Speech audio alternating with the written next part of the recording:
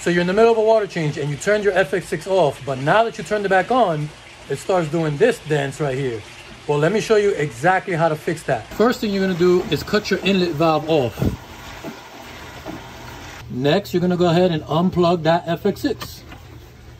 Next, what you're gonna do with that FX6 unplugged and that valve already closed, now you're gonna reopen that valve and try to listen to this FX6. I know my other FX6 is making noise, but let's listen to what this one does.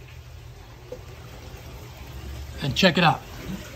What that's doing is releasing the air that's trapped inside your FX6 and filling the entire canister with water. Now, with both valves open and the FX6 unplugged, the FX6 has fully filled up with water. Now you can plug it back in.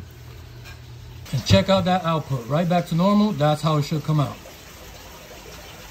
Want more cool tips just like that? Make sure you subscribe to the channel below. Peace.